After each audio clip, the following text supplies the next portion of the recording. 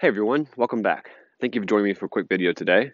Before we start, please like and subscribe to my channel so you can see more content that comes out. St. Augustine grass is very popular in warmer climates like Texas, where I'm at, and Florida. It doesn't do very well in colder climates. It is a more sensitive grass, but it is very pretty. People kind of refer to it as carpet grass because it grows so thickly, and the leaves are a lot broader. So it can definitely be one of the prettiest grasses that you can grow in your lawn versus other ones. And also because it grows so tightly, it actually helps naturally prevent weeds from going into your grass, which can keep it looking very nice as well.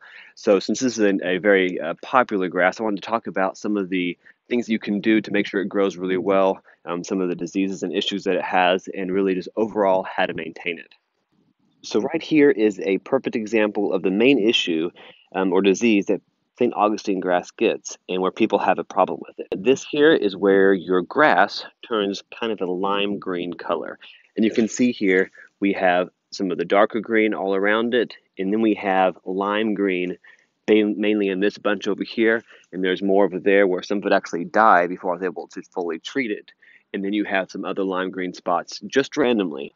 Now, a few weeks ago, I think about three, I actually had lime green over this entire spot, all the way over there, and then over where you can't see currently right now.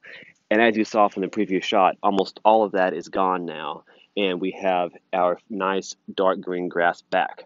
Now, for issues on how to prevent and also how this lime green grass comes is two different things.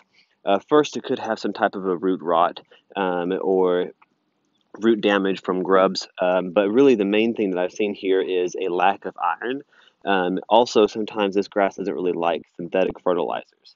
So what you can do, and what I did here, was go buy regular compost. I use cow manure, and just sprinkle it as a fertilizer instead of using something like Miracle Grow, something synthetic like that.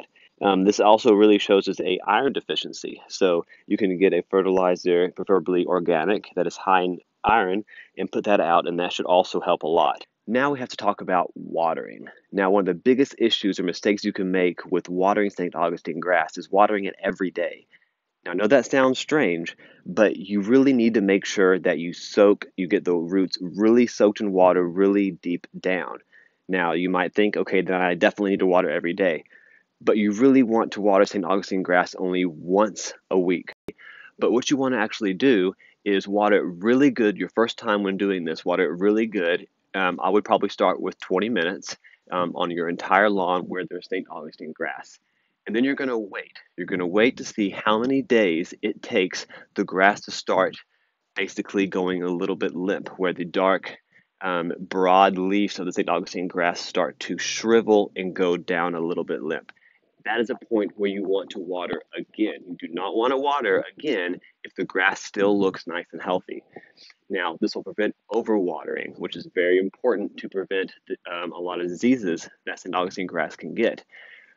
But since you only want to water once a week, if you watered and then 4 days later your grass is already starting to go limp and shriveling up, that means you didn't water long enough. So if you only watered for 20 minutes, now next time when you go water the next day, you water for 30 minutes all the way. And you do that until you find the perfect amount of watering time to ensure that you can go an entire week.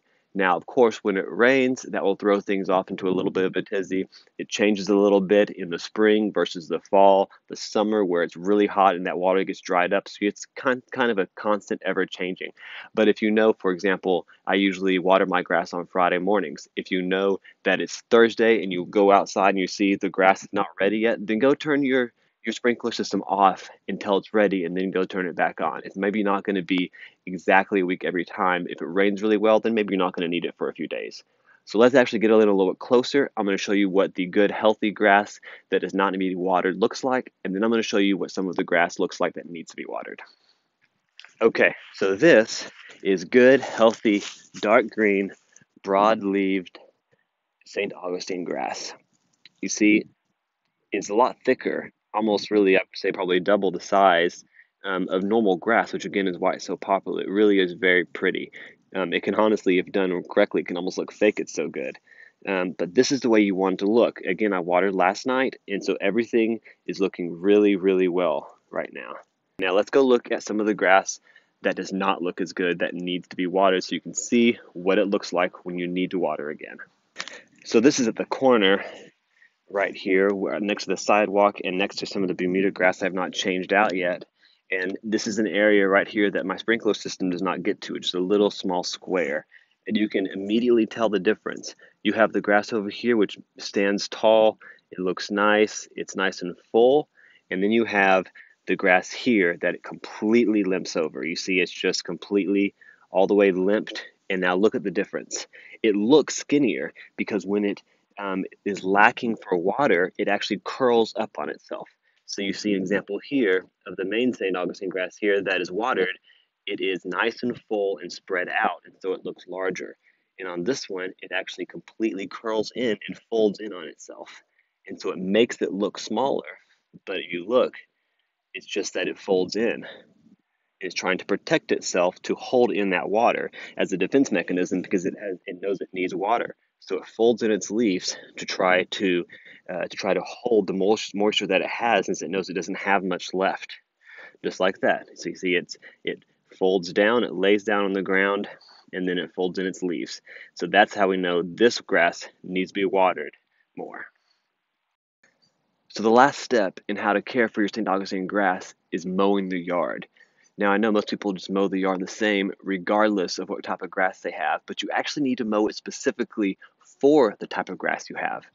I currently have a lot of St. Augustine grass here in the front yard, some in the backyard, some on the side yard, where I'm slowly getting rid of all the Bermuda grass, laying my St. Augustine grass sod. And I'm actually going to have a video where I show how to do that in the next few weeks, so make sure you subscribe to this channel and like this video. Very important. If you're still here, like the video.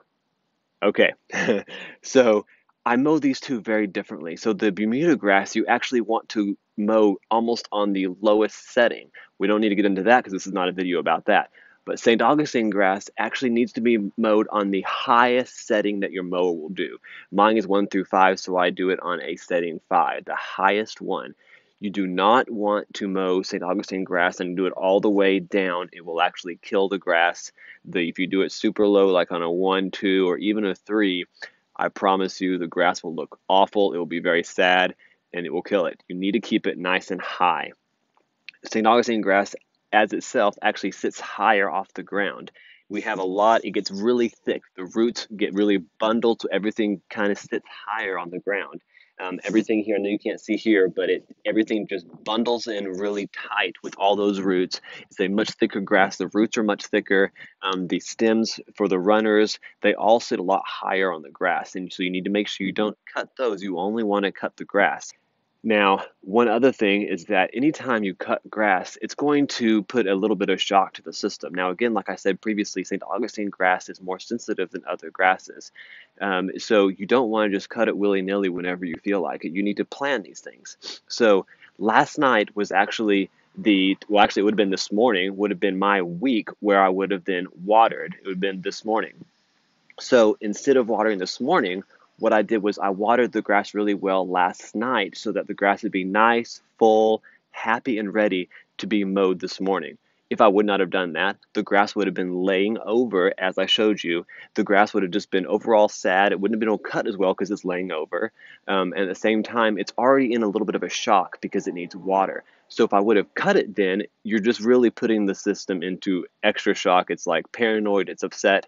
You don't want to do that. You want to water the grass the night before you mow to ensure that it is healthy as possible. Okay, now speaking of mowing, and since I think we've discussed pretty much all of the issues that we have here, now it's time for me to get my mower out and give this a nice trim clean. Gonna cut this all on 5. Gonna go to the Bermuda grass, cut it on 3, cut my whole yard, make it look beautiful. Okay, let's be honest. You probably shouldn't mow in flip-flops. Don't repeat. Okay.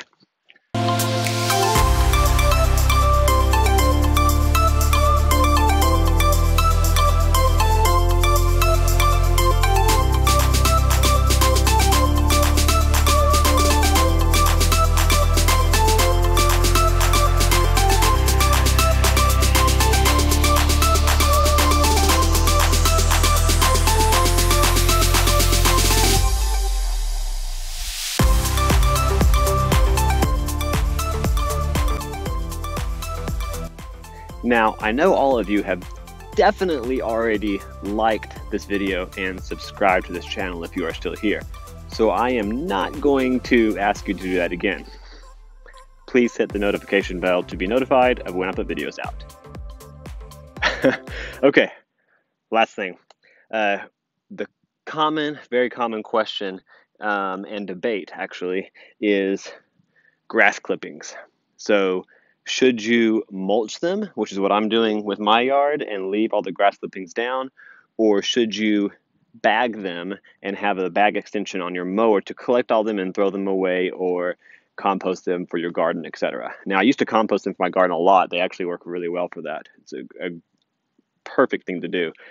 But what do I do here? I am actually mulching them on the ground. Now, the answer depends on what type of grass you have, also depends on your mowing habits. I'd really say mainly your mowing habits. So if you do not mow very often, if you wait for your grass to get knee high, if you wait for your grass to get too large, and then you mulch like I am, what'll happen is you have all of this grass, dead grass, that's going to start and just going to cover your grass everywhere. It's going to smother your grass. It's going to kill your grass. It's not going to do anything beneficial. You definitely at that point in time just need to bag it, use it for compost, throw it away, whatever you want to do. But if you let your grass get too high, all you're doing is smothering it and killing it. Very bad idea. Now, if you cut your grass regularly, like I described in this video, like you should be doing, then mulching it is actually a better thing because you're cutting it so often that the grass is not going to be clumped everywhere. It's not going to be very much. It's not going to smother it. Instead, it's going to slowly break down, provide nitrogen for your grass, and make it greener, healthier, and happier. Then you don't got to put compost or other things on there as often. Okay, thank you all for watching this video. I very much do appreciate it. Have a great day, and I hope you come back to watch more videos. See ya. I need a weed eat. Well, okay, fine. I guess I will.